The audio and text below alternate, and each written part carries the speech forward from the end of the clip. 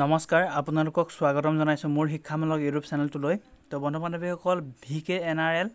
School of nursing GNM nursing আৰু Srimanta Sankardev university health service GNM nursing এন্ট্ৰেন্সৰ বাবে আপোনালোকক preparation কৰাম বুলি ভাবিছো যেহেতু আগৰ পৰা মই Srimanta Sankardev university health service GNM নাৰ্ছিংৰ বাবে দিয়ে আছো যেহেতু আৰু আপোনালোকৰ দুলিয়াজান GNM নাৰ্ছিংৰ বাবে দিয়ে আছিলো যেহেতু তো আজি যেহেতু দুলিয়াজান GNM নাৰ্ছিংৰ এক্সাম অনুষ্ঠিত হৈ গৈছে তো আপোনালোকে যদি এই ভিডিওটো চাইছে কোনোবা ক্যান্ডিডেটে যদি এক্সাম দিছিলে তেন্তে আপোনালোকে কোৱেশ্চন সমূহ কমেন্ট সেকশনত জনাবলৈ অনুৰোধ কৰিলো যদিহে আপোনালোকৰ মনত আছে বা যদিহে পেপাৰ দিছে যেহেতু আমি ডিসকাস কৰিব লাগিব আৰু আপোনালোকে VKNRL স্কুল অফ নাৰ্ছিংৰ যেহেতু আমি ক্লাছ 1 তাৰিখৰ পৰা কৰিম বুলি কালি কৈছিলো কিন্তু একেলগতে কৰাই দিলে আপোনালোকৰ ভাল হ'ব যেহেতু আগৰ ভিডিওসমূহ চাই ল'ব একে হয় আপোনালোকৰ সিলেবাস যেহেতু ক্লাছ 10ৰ অথবা হাই স্কুল লেভেলৰ কোৱেশ্চনে অহা দেখা যায় তো আপোনালোকে একে কোৱেশ্চন পাব এক্সাক্ট আপোনালোকৰ ক্লাছ 10ৰ বুলি ক'লে আপোনালোকৰ ক্লাছ 10ৰে যে একদম একেবাৰে কিতাপৰ পৰা উঠাই নিদিয়ে আপোনালোকৰ তাৰ লেভেলত কৈছে হাই স্কুল লেভেলৰ কোৱেশ্চন দিব বুলি তাত মেনশন কৰা হৈছে আপোনালোকে সিলেবাসৰ যদি ভিডিওটো চোৱা নাই চাই ল'ব মই ৰাতিপুৱা আপডেট দিছো তো হেতু আপোনালোকে চাইলে উপকৃত হ'ব বুলি মই আশা কৰিছো তো VKNRL যেহেতু VKNRL আপোনালোকৰ নুমলীগড়ত অৱস্থিত তাতে আপোনালোকৰ যেহেতু অনলাইন হৈছে প্ৰসেসটো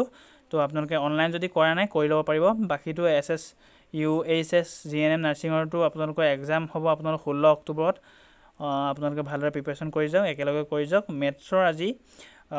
8 হয় পাৰ্ট তো আগৰ পাৰ্ট কিটা যদি যোৱা নাই আপোনালোকে চাব পাৰে ভেৰি ইম্পৰ্টেন্ট হয় আপোনালোকৰ বাবে তো আৰম্ভ কৰিছো স্কিপ নকৰাকৈ সকলোবোৰ চাবলৈ চেষ্টা কৰিব তো আপোনালোকৰ মাজলৈ দুটা ল্যাঙ্গুৱেজতে আমি কোৱেশ্চনটো লৈ আহিছো প্ৰথম কোৱেশ্চন দি আছে a got an a cow cost Rs 40,000 তো এটা ছাগলী আৰু এটা গৰুৰ দাম কিমান কৈছে 40,000 টকা আৰু এটা a got and a bull cost Rs 60,000 তো এটা ছাগলী আৰু এটা মহৰ দাম 60,000 টকা বুলি কৈছে আৰু a cow and a bull cost Rs 40,000 তো এটা গৰু আৰু এটা মহৰ দাম আকৌ 40,000 টকা বুলি কৈছে so what is the price of a cow তো তেন্তে এটা গৰুৰ দাম কিমান হ'ব বুলি কৈছে প্ৰশ্নটো ভালদৰে আপোনালোকে চাই ল'ব অসমীয়াত ভালদৰে আপোনালোকে চাই ল'ব এটা ছাগলী আৰু এটা গৰুৰ দাম কিমান এটা ছাগলী আৰু এটা গৰুৰ দাম হৈছে 40,000 টকা ইয়াতে দিয়া আছে যেহেতু আৰু এটা ছাগলী আৰু এটা মহৰ দাম হৈছে 60,000 টকা আৰু এটা গৰু আৰু এটা মহৰ দাম হৈছে 40,000 টকা ঠিক তেনেকৈ আপোনালোকক সুধিছে কি এটা গৰুৰ দাম কিমান হ'ব তো আপোনালোকে ছাগলীটো আপোনালোকৰ এছে দিনত কৈছো প্লাস কিমান এটা ছাগলী আৰু এটা গৰুটোক জিৰে কৈছো তো কিমান হাজাৰ টকা 40,000 টকা ইয়া লিখি ল'ব এটা পাৰ্টটা বনাইছো ইফালে আমি যাব পাৰো তো জায়গা নজৰিব পাৰে যেহেতু অলপ দীঘল হ'ব আৰু এটা ছাগলী আৰু এটা মহৰ দাম মটো এমএ দিনত কৈছো কিমান 60,000 টকা সৰি 400 লিখি থৈছো 40,000 টকা আৰু এটো 60,000 টকা আৰু আপোনালোকক তো ইয়াতে কি কৰিব চাব ইয়াতে কৰিব কি ছাগলী কেনসেল কৰি দিব তো কিমান পাব GM পাব GM তো আপোনালোকৰ গৰু আৰু ছাগলী দামটো পাই যাব একেলগতে 20,000 টকা 60,000 পৰা 40,000 বিয়োগ কৰিলে আপোনালোক কিমান পাব 20,000 টকা পাই যাব ইফালে গৈছো তো আপোনালোকৰ এতিয়া কি কৈছে পাই গলো যেহেতু আমি মাইনাস কৰি দিলো মহৰ পৰা আপোনালোকৰ গৰুলে অথবা 20,000 টো m - g হ'ব এটা লিখি দিব m - g এটো মাইনাস কৰিহে পাইছো যেহেতু 20,000 টকাটো বুজিছে নিশ্চয় তো এতিয়া আমি কি কৰিব লাগিব আকৌ দিছে কি এটা গৰু আৰু এটা মহৰ দাম আকৌ 40,000 টকা এটা mg টো আপোনালোকে কমন মিলাই ল'ব m টো লিখিব প্ৰথম প্লাস g যেহেতু আমি দুইটা কিনিছো কিমান 40,000 টকা 40,000 টকাত কিনিছো যেহেতু আৰু আপোনালোকৰ a to m এ এইটো এমক কেনসেল আৰু এতিয়া জি কিমান থাকিলে আকৌ আপোনালোকৰ জি প্লাস জি হ'ব আপোনালোকৰ জি প্লাস জি হ'ব আপোনালোকৰ 40 আৰু 20 কিমান হ'ব 60000 হৈ গ'ল আপোনালোকৰ দুইটা গৰু হয় এইটো জি মানে গৰু আছিলে গৰুৰে ডিনোট কৰিছে যিহেতু আৰু 2g হ'ল 2g ইজ ইকুৱেল আপোনালোকৰ কিমান 60000 টকা ওপৰত হ'ব 60000 টকা ডাইৰেক্ট 60000 দিলে হ'ব আপোনালোকে আৰু এটা 0 ইফালে দিছো তো 2 ৰে 60 কিমান বাৰ যাব আপোনালোকৰ 30000 পাব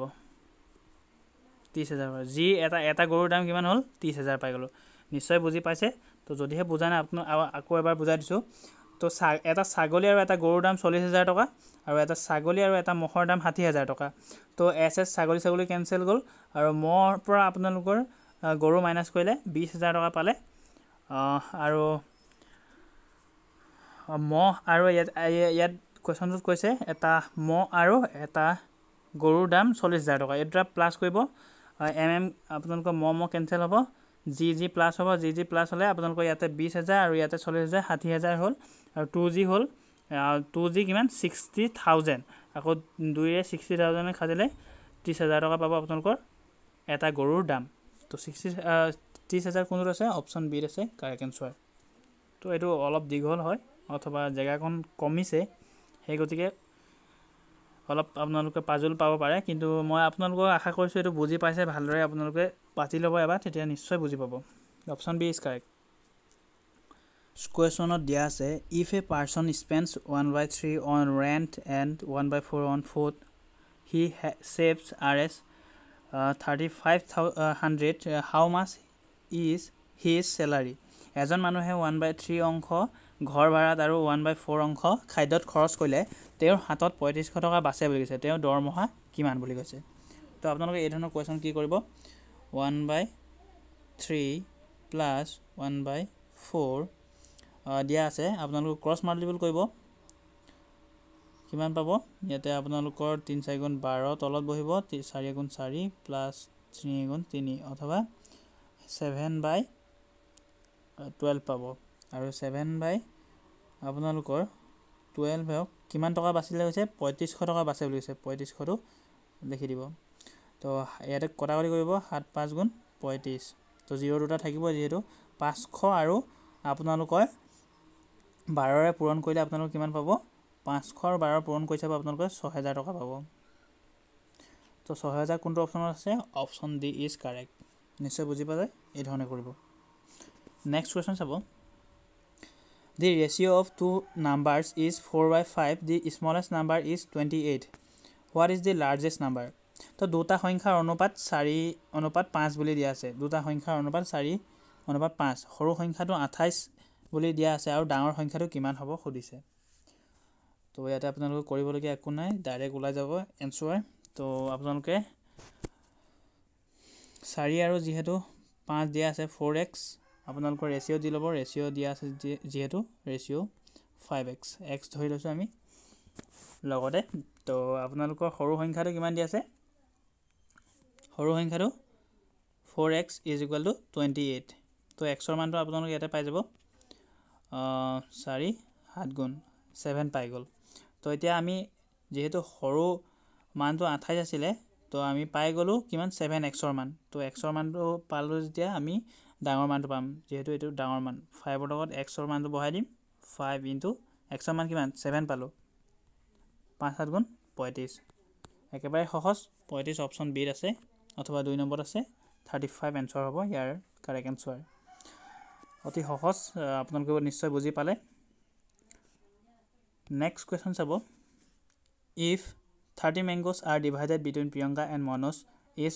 2:3 how many mangoes will Priyanka get তো 30টা আম প্ৰিয়ংকা আৰু মনোজৰ মাজত 2:3 ভাগ কৰিলে প্ৰিয়ংকাৰ ভাগত কিমান আম পৰিব বুলি কৈছে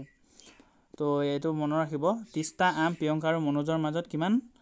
ৰেশিওটো চাব আপোনালোকৰ 2:3 ভাগ কৰিলে প্ৰিয়ংকাৰ ভাগত কিমান আম পৰিব তো ইয়াতে আপোনালোকৰ ৰেচিঅ'টো ডাইৰেক্ট দিয়া আছে যিহেতু ডাইৰেক্ট আপোনালোকে বহাই দিব পাৰিব।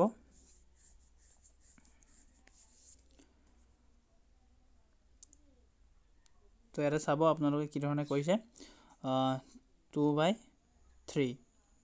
আৰু আপোনালোকৰ আম কেইটা আছিলে আম আছিলে আপোনালোকৰ 30টা। তো আপোনালোকৰ ইয়াতে কি কৰিব লাগিব কটাকটি 3 × 2 = 23 তো কিমান থাকিলে 2 × 2 = 20 তো প্ৰিয়ংকাৰ হাতত আপোনালোকৰ 20টা থাকিলে তো অপশ্যন বি ইজ কাৰেক্ট। তো যদিহে আপোনালোকৰ মনোজৰ হাতত সোধা হ'লে তো মনোজৰ হাতৰ আপোনালোকে কিমান থাকিলেহেঁতেন 45 থাকিলেহেঁতেন।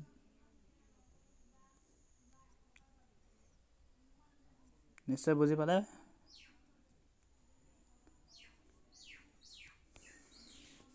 নেক্সট কুৱেশ্যন দিয়া আছে what is the loss rate when an item worth Rs 200 is sold for Rs 198। তো 200 টকাৰ বস্তু এটা 198 টকাত বিক্ৰী কৰিলে লোকচানৰ হাৰ কিমান হ'ব। তো নিশ্চয় আপোনালোকে লোকচানৰ হাৰটো নিশ্চয় গম পাইছে অথবা লোকচানৰ টকাটো গম পাইছে। তো 200 টকাৰ বস্তু এটা যদি 198 টকাত বিক্ৰী কৰিলে তেন্তে আপোনালোকৰ 2 টকা লছ হ'ব। আৰু লোকচানৰ হাৰ উলিয়াবলৈ দিছে যিহেতু 2 হাৰ উলিয়াবলৈ আপোনালোকে নিশ্চয় গম পায়। চ' আপোনালোকৰ কিনা দামটো কিমান আছিলে কিনা দামটো আপোনালোকৰ যিহেতু মান্যতা দিয়ে তো 200 টকা আৰু পাৰ্চেণ্টেজৰ বাবে 100 00 কেঞ্চেল। তো আপোনালোকৰ কি থাকিব ইয়াতে এইটো পূৰণ কৰিলে 2 × 2 হ'ব আৰু 2 × 2 কেঞ্চেল কৰিলে কিমান থাকিব 1% থাকিব যিহেতু অপশ্যন কোনটো আছে অপশ্যন গড আছে 1%। নিশ্চয় বুজি পালে। যদিহে বুজা নাই আকৌ এবাৰ বুজাই দিছোঁ চাই লওক। তো আপোনালোক সুধিছে কি 200 টকাৰ বস্তু এটা 198 টকাত বিক্ৰী কৰিলে অথবা 2 টকা লছ হ'ল। তো আপোনালোকৰ যিহেতু লোকচানৰ হাৰ উলিয়াব দিছে 2 টকা লছ হ'ল তো আপোনালোকৰ পাৰ্চেণ্টেজৰ বাবে 100টো দি ল'ব আৰু ইয়াতে আপোনালোকৰ কিনা দামৰ সেইটোহে মান্যতা দিয়ে। আপোনালোকে নিশ্চয় আগতে যদি ভিডিঅ' চোৱা নাই আপোনালোকে চাব পাৰে। মই আপোনালোকক কৈছোঁ যিহেতু কিনা দামটো বেচা দাম অথবা কিনা দামটো বেছি মান্যতা দিয়ে বা কিনা দামটোৱে তলত আপোনালোকৰ সূত্ৰত চালেও কিনা দামটোৱে দিয়া থাকিব অথবা 200 00 কেঞ্চেল। এইটো পূৰণ কৰিলে 2 × 2 হ'ব 2 × 2 আকৌ কেঞ্চেল কৰিলে 1 থাকি যাব 1% হ'ব কাৰেক্ট এনচাৰ। অপশ্যন গ হৈছে ৰাইট এনচাৰ। তো থেংক ইউ এভৰিৱান। আপোনালোকক কেনেদৰে পালে জনাবলৈ নাপাহৰিব কমেণ্ট ছেকশ্যনত। যদিহে ভাল পাইছে তেন্তে লাইক কৰিব শ্বেয়াৰ কৰিব বন্ধুবৰ্গৰ সৈতে আৰু চেনেললৈ যদি প্ৰথমবাৰ আহিছে তেন্তে ছাবস্ক্ৰাইব কৰি আপোনালোকে বেল আইকনটো দবাই ৰাখিবলৈ নাপাহৰিব। তো আজিলৈ আহোঁ নেক্সট ভিডিঅ'ত পাম। ধন্যবাদ।